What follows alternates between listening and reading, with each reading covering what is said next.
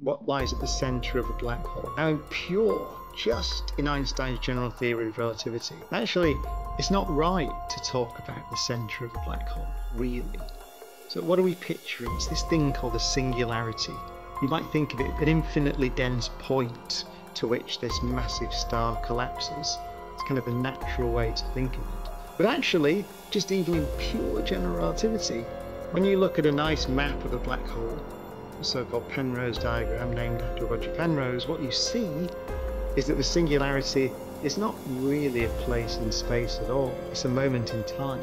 And actually, it's the end of time. So one way of picturing what's happened when a star collapses to form a black hole is that space and time are so distorted.